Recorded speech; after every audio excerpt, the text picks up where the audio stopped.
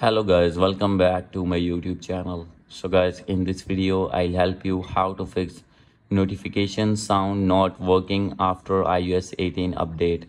So guys, if you're using iPhone or iPad or other iOS device, and when you have update your device to iOS 18 and facing the issue that notification sounds not working, I'll help you how can you fix this problem. So let's start without wasting any time.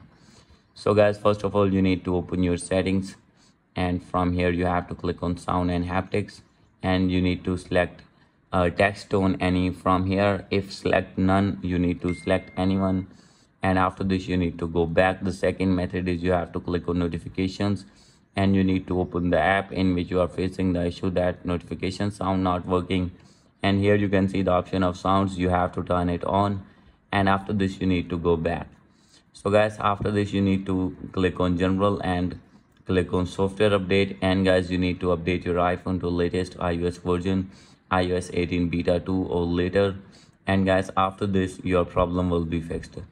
So guys, if still not fix your problem and still having the issue related notification sound, then guys maybe there is iOS problem.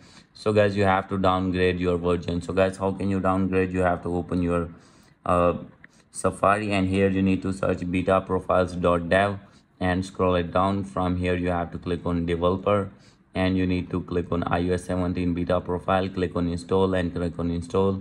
And guys, after this you can easily install. Click on allow, and after this iOS 17 will be downloaded on your iPhone and all the bugs will be removed. So guys, hope you like this video. If you like this video, please do subscribe my channel. Thank you.